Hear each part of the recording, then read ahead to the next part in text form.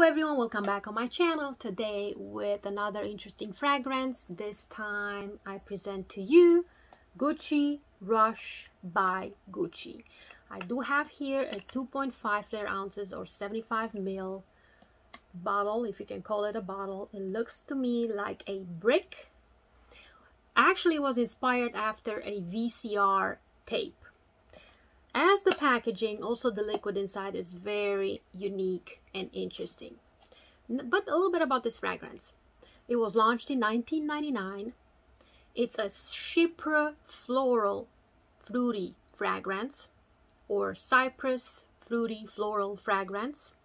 The nose behind it is Michel Almayrac, and among the notes we have peach, California gardenia, African freesia petals, coriander, Damascus rose, jasmine, patchouli, natural vanilla, and vetiver. Now to me, like I said before, this smells nothing like the ingredients inside. It smells like the 1990 Barbie dolls, the plastic they were made of. That's exactly how this smells.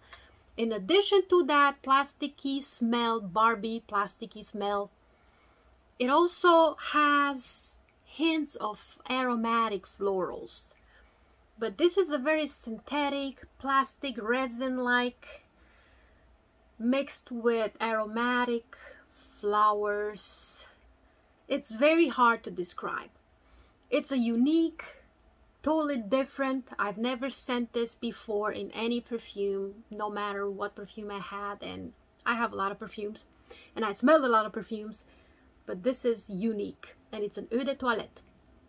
It lasts forever on my skin, around 9 hours plus, and the price, I believe on fragrancenet.com you still find it in amount of 30 ml or 1 ounce, and it starts at about $39–40.